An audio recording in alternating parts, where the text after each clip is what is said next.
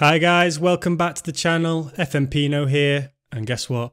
We're doing a new save. It's a new series. It's Inter Miami, and hey, it's pretty obvious why I'm doing it.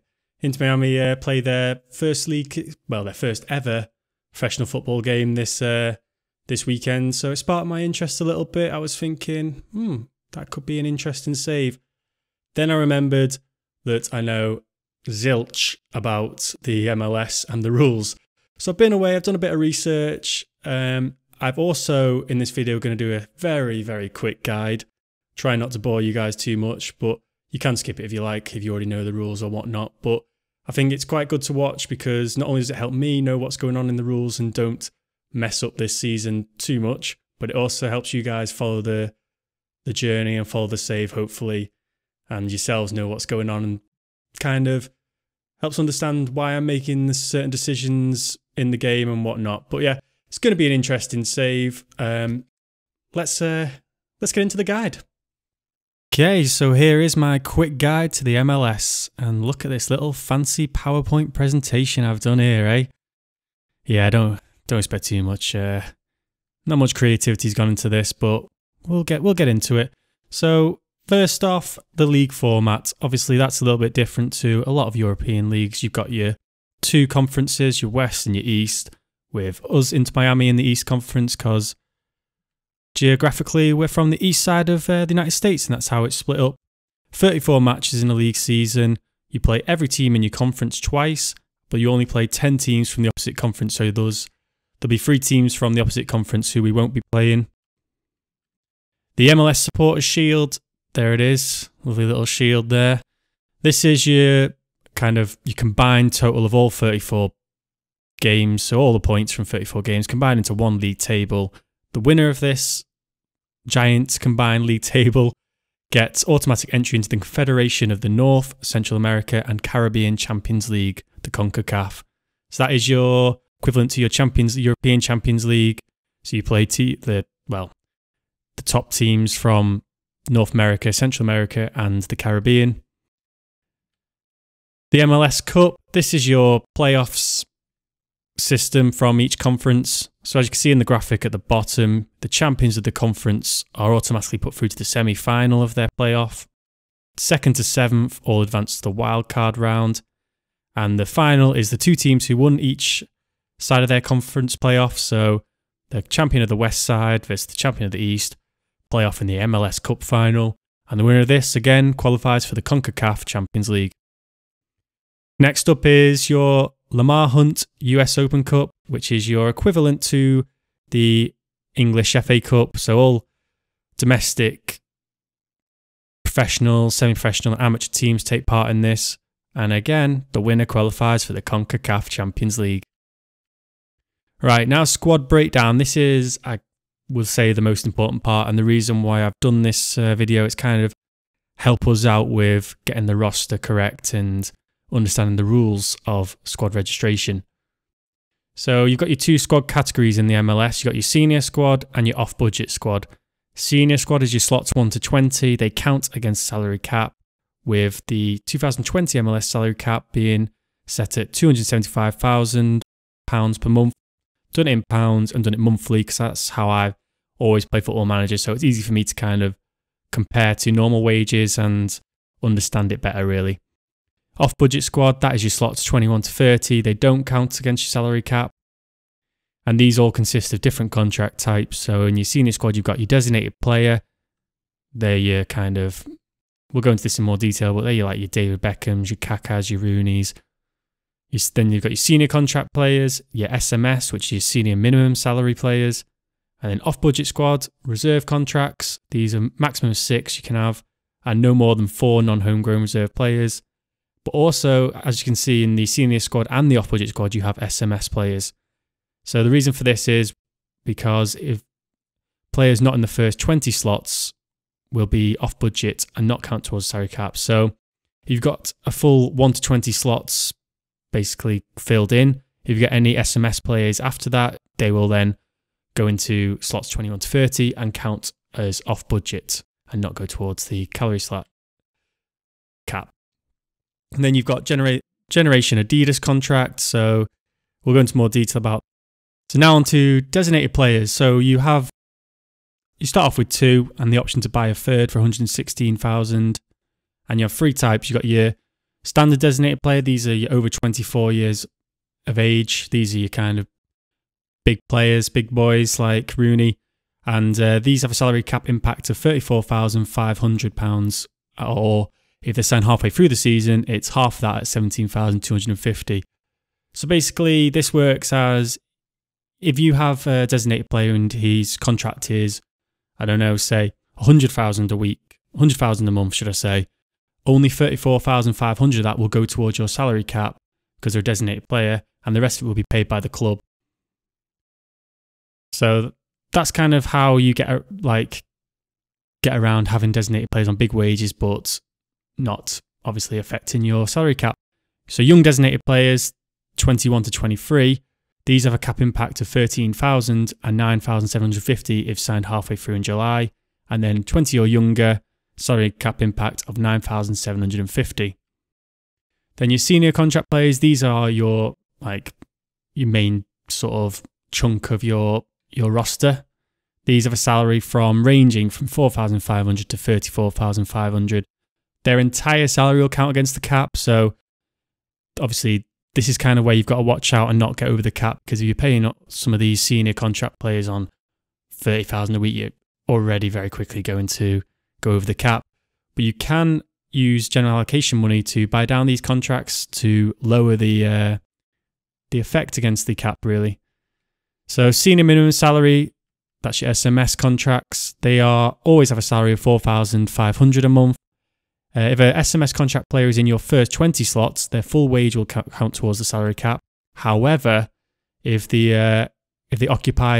all those slots are taken up and they occupy a 21 to 30 slot, they'll be on your off-budget squad and therefore not count towards the cap.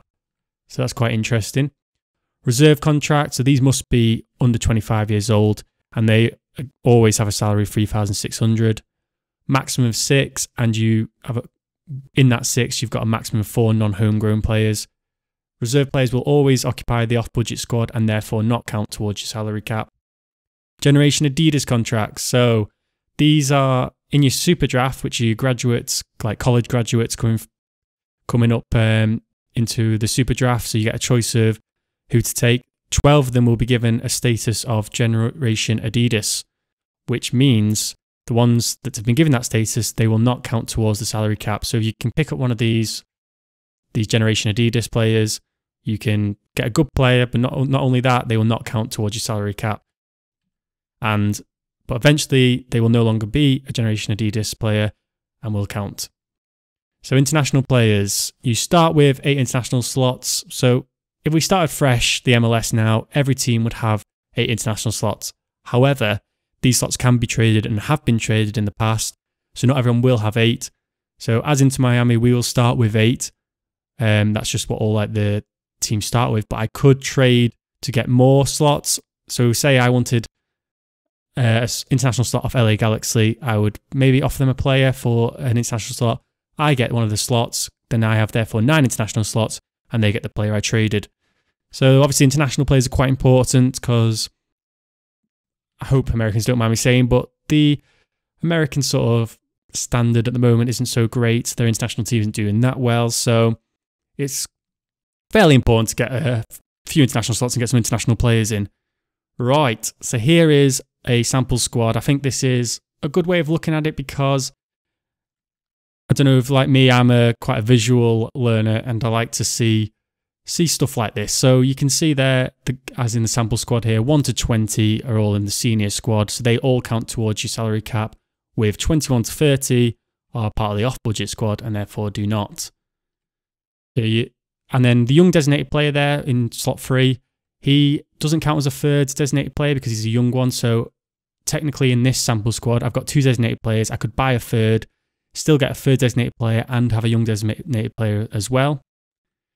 8 international slots in this squad. Again, could have more or less if you choose to trade them. And a max of 6 reserve players and max 4 non-homegrown.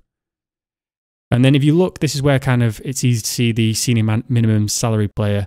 So you can see slot 19 and 20, those SMS players count towards the cap, but once that's been filled up, the ones in slots 22, 23, 24, they know they're now part of the off-budget squad and do not count towards your salary cap.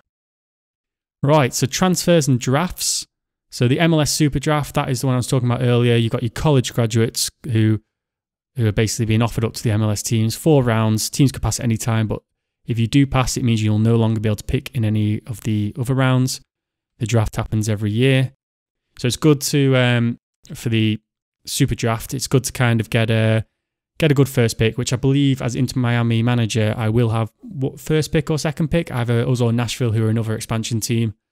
So it's good to kind of have that pick because you can get the best players, best youngish players coming up through the system. MLS re-entry draft. This is where players whose contracts has run out and can be selected by other MLS teams for free. So these are kind of players who've not been offered contracts by their teams and obviously then are entered into this draft for other teams to pick them.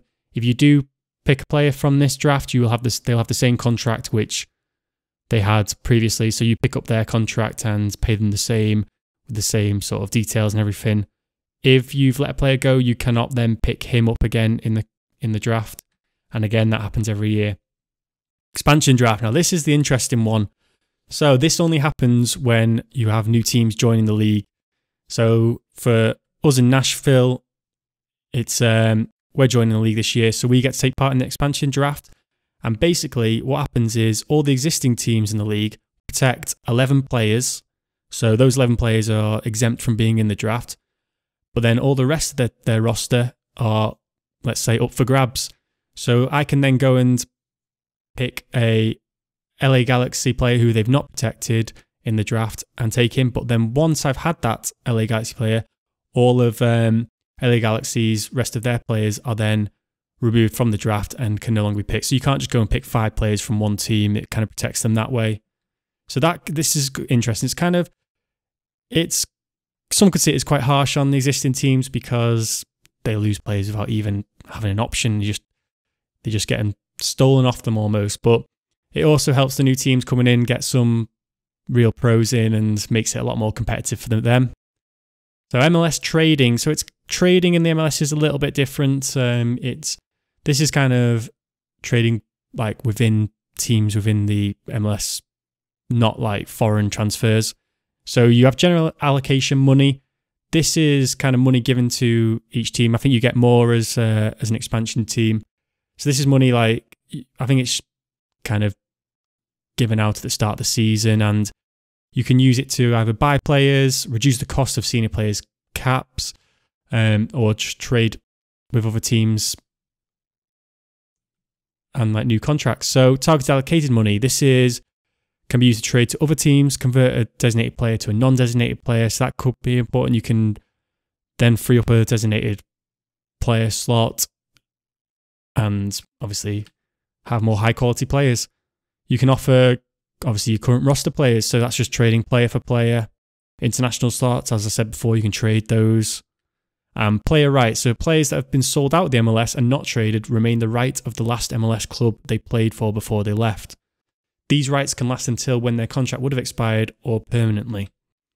And then you've got draft picks. So obviously, we're, like I said before, being Inter Miami and us having maybe the first or second pick in the Super Draft, other teams will want that because they want that option to pick up the best players coming through the system. So they might offer you one of their good players for the chance of them having a Super Draft pick early doors to get the better players. So it's interesting. Like, as you can see, I've rushed through that a little bit just because I don't want to bore you guys. I want to get into the save.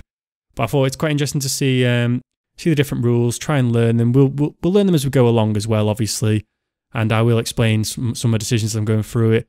But I thought, do a little guide so we're all on the same sort of wavelength and we can understand what's going on. But yeah, so now let's get into the save. Welcome to Miami. Buenos a Miami. Welcome to the new series, Inter Miami. Didn't know that's what the words of that song was. I always thought it was like, welcome to Miami, Ami, Ami, Ami, Ami. But no, we've learned something new today. But yeah, welcome to the save. as I said earlier, it's a new challenge for me. Might be a new challenge for you guys as well to follow. So thought it'd be quite interesting. So obviously we're into Miami, year founded 2018, totally new MLS club. Obviously set up by David Beckham and a very rich owner, I believe. But yeah, so here we go. Professional status, reputation 3 stars, secure finances, facilities. So current stadium is the Fort Lauderdale, which we are renting currently. It's an 18,000 seater. We are renting currently as we are due to move into Miami Freedom Park on the 1st of the 2nd, 2022, which has a 25,000 capacity. It's not so bad, not so bad. Top corporate facilities, great training facilities, poor data analysis facilities, and great youth facilities. So obviously I'm doing the save. We've had the winter update, so that the winter update actually has all of their current team, current transfers, but I wanted to do it fresh. Wanted to have it where they have to start with no players. So I'm back on the old on the original one. So if you look here, the only players we currently have, Jimmy Mora, I just picked up on a waiver draft, but I realised I don't want him and he actually goes at the end of this month, so I'm going to get rid of him. So ignore Jimmy for now. David Norman is our first player. He's currently on loan at Pacific FC, Canadian, 21-year-old centre mid, deep line playmaker. Looks all right. He's nothing special. Is he potentially could get better? Not so sure. He's not really too great. Up next is 19-year-old Christian McCoon, who's currently on loan at Zamora FC. He looks okay, I think. 19, he's got good stats. He's kind of a defensive midfielder, defensive, well, centre-half or a midfielder. But yeah, he looks all right for 19. Previously been at Juventus. Up next is Julian Carranza, striker, 19-year-old, currently on loan at Banfield. Quite like the look of him. Good finishing, first touch, heading, good stats all across the board for a 19-year-old and potential to get better. And last but not least is Matthias Pellegrini, who I think is the real star so far we've got. He's only 19. What contract is he on? So he's on a young designated player of the month. So obviously he's on 50,000, but not all of that will be going towards the salary cap. He's under 20 years old, so I can't remember off the top of my head what the numbers are now, but he will be obviously, I think it's something like 9,000 a month or something. He'll only be going towards salary cap, so he's a good player to have. Only 19, look at those stats. Good all-rounder, left winger. Like the look of him. Okay, so that's current squad, but we are currently at the expansion draft. So this is the draft where the 2 new teams, us and Nashville, get an opportunity to take a few of the other team's players, basically. So I'm not going to go through the draft. I want to just show you what the setup is like, and this is basically the choice of all the players I've got. So I'm not going to go through that with you guys because it'd be pretty boring. But yeah, we've got first pick, so I'll do the draft now, and we'll come back and show you what players I managed to get. Right, we've finished the expansion draft there. I'll show you my picks. It was quite tough because obviously there's such a big list of players and it's hard to pick out which ones are good and have the time to go through. But I picked up first Steve Clark, experienced goalkeeper. 3-star, coaches are saying he's all right. Don't know if he'll be first choice or not. He's on 8,000 a week, but he looks all right. He's 33, so I wanted to kind of keep him with a bit of experience. Next up was Jovan Jones, who is, 1 second. So he's on a senior contract, he's on 34,000 a month, so quite a costly one, but I like the look of him, attacking fullback, but he can play all across the left side, really. Coaches like him, 4.5-star. He's got a bit about him, bit of flair, bit of off the ball, dribbling, very good going forward, not so great defending, but we'll kind of see where I'm going to play him. I'm not sure if he'd be a left back or a left mid yet. Next up, and I'm glad I got him, was Justin Glad. Hey, 22-year-old centre-back, American, so doesn't count as an international player. I like the look of him. He's only 22. Coaches seem to like him as well. 22k a week. Fairly decent pace. Good attributes for a centre-half. I'm quite happy I picked up him. Next up was Chris Muller, who I've got on 7,000 a week as a... So he's a senior contract as well. But not too bad, not too expensive. He's a right midfielder, but as you can see, he can play all over the midfield. Really like the look of him. He's still only 23, good determination, lacks a bit of pace and physicality, but makes it up in passing and technique, and anticipation's 14. So he looks like a decent little midfielder, like the look of him. And then last but not least is Chase Gasper, fullback. I think I got him on a senior minimum salary, so he's only on 4,500, and he's American as well. So I thought he'd be a good, decent, possibly backup left back. Not sure whether he'll be good enough to start yet, but yeah, I quite like the look of him. So yeah, there's the expansion draft. There's a few more drafts coming up, so I'll come back for those as well. Here we are. Next up, it's the MLS re-entry draft, stage 1. So these are players whose contracts expired in the MLS and are now up to be redrafted. There is 3 rounds for 15 players who are available for selection.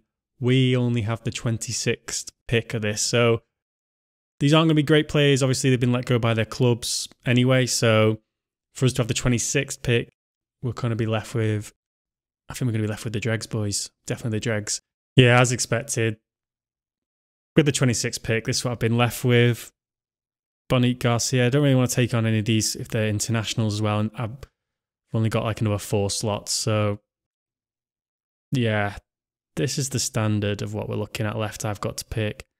He's all right, but he's not good enough to take up an international slot.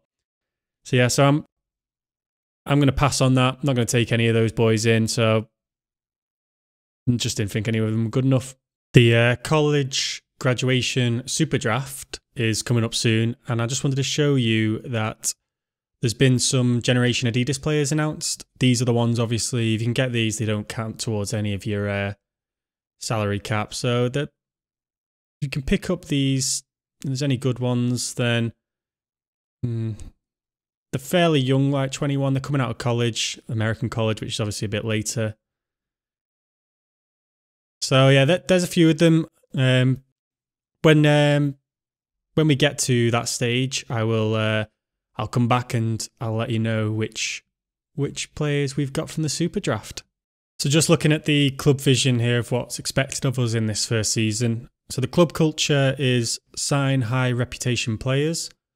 They're already delighted with that. Not sure why. You've seen the players I've got so far. They're all right. They wouldn't say they're high reputation, but okay, I'll take it.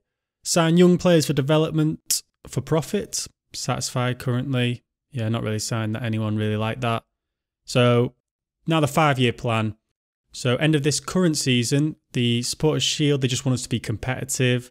That's the league all added up into one, combined into one. So just be competitive in that. Avoid finishing bottom of our conference league. So not high expectations in the first league. I guess this is a bit of a building season. So that's kind of coming into mind. Knowing that there's less pressure on where to finish this year, I might look towards more youth players who I can develop and kind of come into their prime for next season and then really challenge. The Lamar Hunt just reached the 5th round. Not sure what stage we enter in that, but yeah, so that's the club vision. There isn't really any sort of pressure in this first season. It's not like they're asking us to get into playoffs or anything like that. It's basically just be competitive. So yeah, so hopefully can get some players in, like I said, who can maybe just learn their trade this year and then hit their peak for next year and really challenge. The MLS player combine started today. So this is like, you know, like the NFL where they have like the certain tests which test the physical strength and speed and jumping, agility and all that. Same for football. So let's have a look at the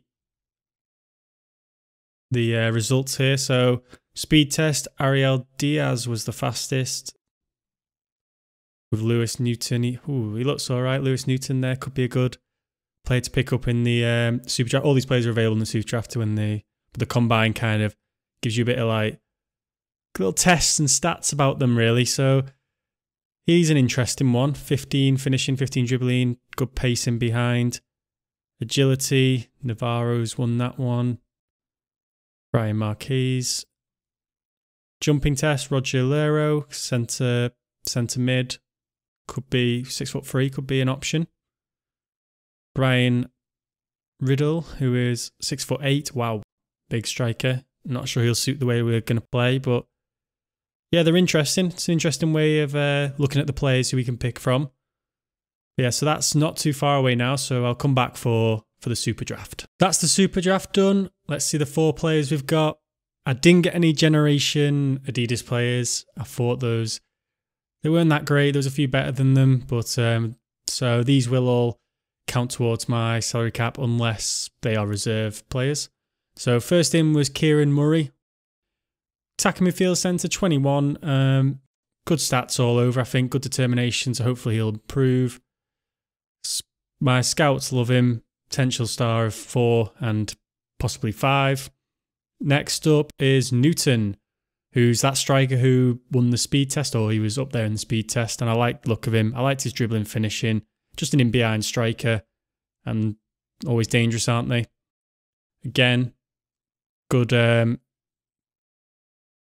scout reports as well. Then it was Robertson.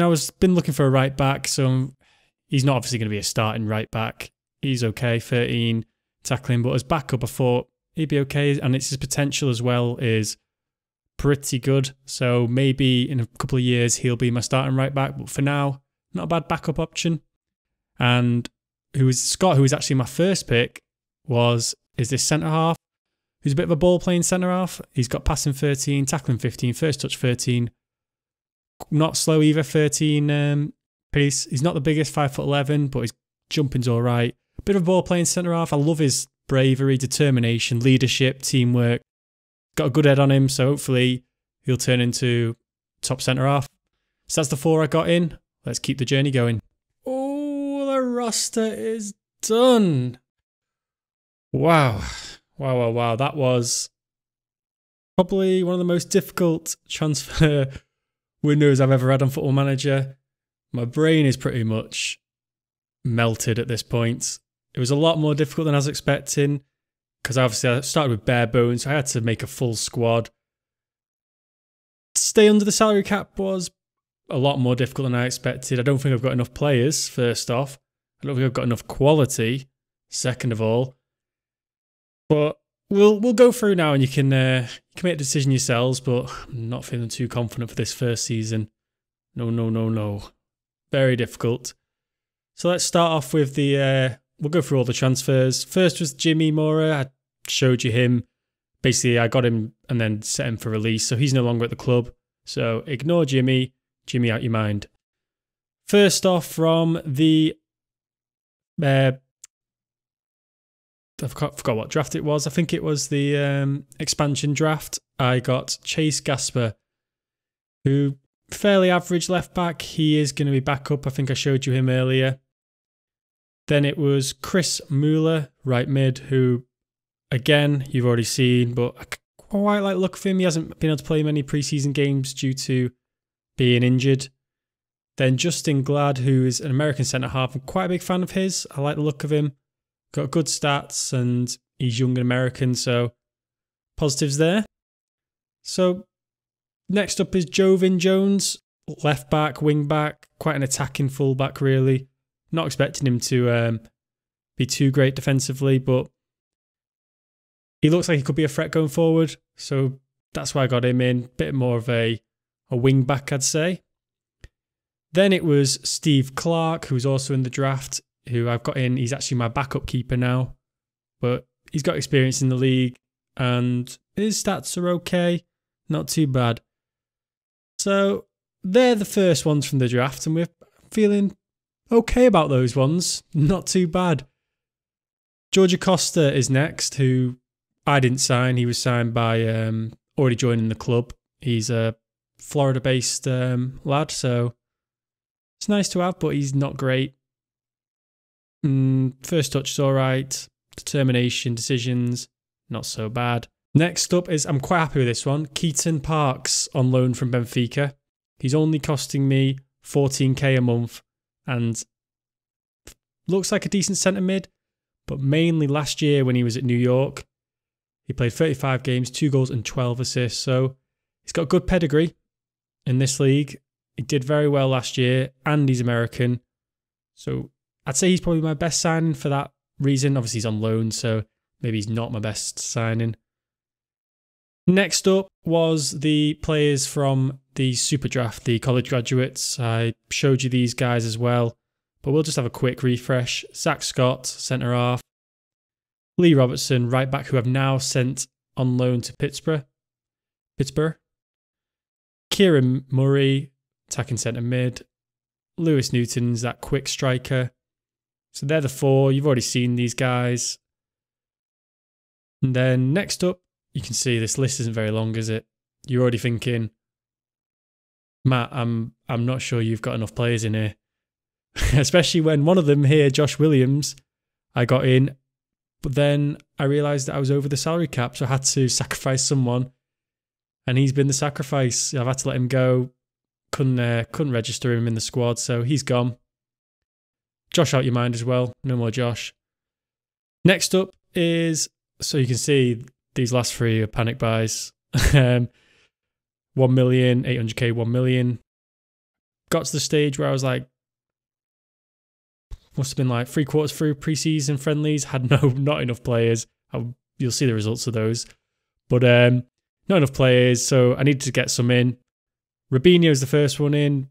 Not the Robinho, but he's not too bad. He's Brazilian. He plays as kind of centre mid, attacking midfielder right, attacking midfielder centre, a bit all over. He looks all right. He's solid across the board. I think he's not too bad. We see the coach report there is quite high of him, so I like him. Yeah, he's okay. Next up is Jose Leguizamon. It's going to be interesting to pronounce. Maybe just call him the Mon. Jose the Mon. 800k from Rosario Central. Centre half, 28. Again, not a bad player. Tackling 13, marking 12, but he's quite athletic. Doesn't lack much pace. He's fairly decent. Yeah, not much more really to say on him. He's only 5'10". We've not got the biggest centre halves in the world. Last one is Ezequiel Bonaccorso, who is right back from Argentina.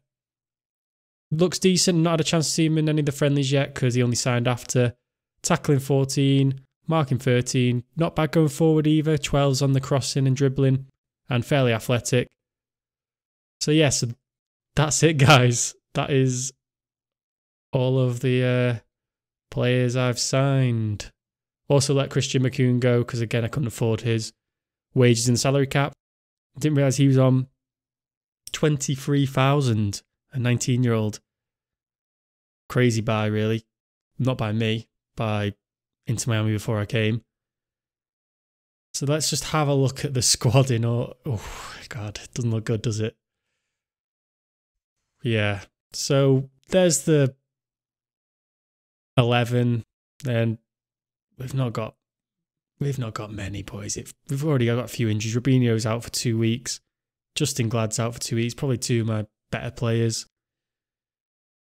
So yeah, it's going to be an interesting season. Oh, 1 second. 1 second. Did I miss someone? Didn't know this, but just up here, all transfers. We're missing a few players. I do have some more, don't worry. We've got to include the trades.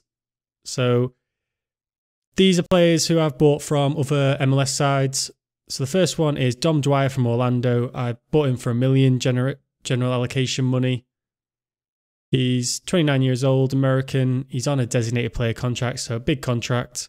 But he looks quite good. He's got work rate, finishing's good, bravery, quite athletic. I'm fairly optimistic about him. Didn't have a great season last year, but we'll see. We'll see how he goes. Next up was Berami. You'll know Berami. He was at West Ham, Was it just West Ham? Oh no, Watford as well. Yeah, that was who I was thinking of.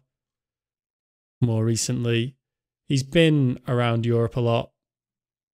He's looks good on this. Like, stats are ball winning midfielders, mentals are incredible. 34, so he is getting on a bit.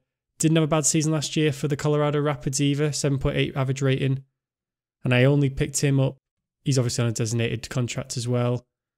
What am I doing here? I'm going on trades. I only picked him up for 350,000, so I thought that was a bit of a steal. Next up is Logan Gudula, who I got for 40k. Like, nothing. He's just a 23-year-old. He could play centre half and right back. I needed a bit of versatility, and he needed to be American as well. So the coaches don't rate him. I don't really rate him, but he's only there as backup. And then last but not least, my final signing for 1 million again from Minnesota is my first choice keeper, Ben Dick. Ben Dick. Don't laugh. We're more mature than that in this channel. Handling 14, one-on-ones 15, reflexes 15. He's played for Swope Park last year, who are not a top division side, so don't think he's not amazing either, but his stats look okay. And again, he needed to be American. So now this is the squad in all its glory. Oh, yeah. You as worried as I am?